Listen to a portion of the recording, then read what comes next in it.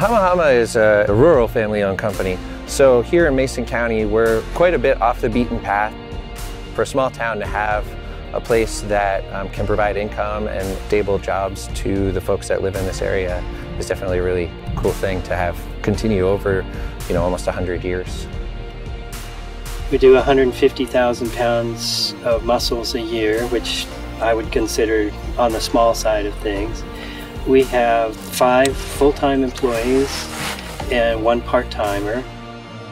This is a rural area here, so jobs in rural areas all over the country, really, those are golden.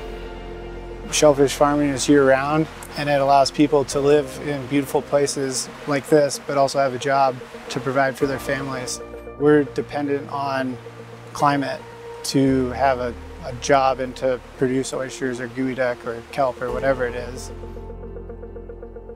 I think the general understanding is that something in the ecosystem is out of balance.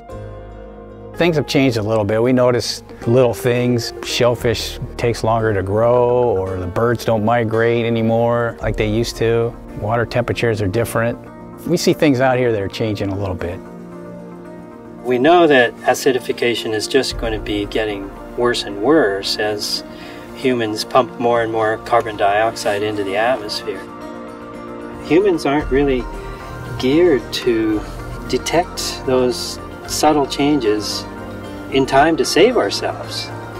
I guess that's why we depend on atmospheric researchers to tell us the truth about what's happening, and we better believe them.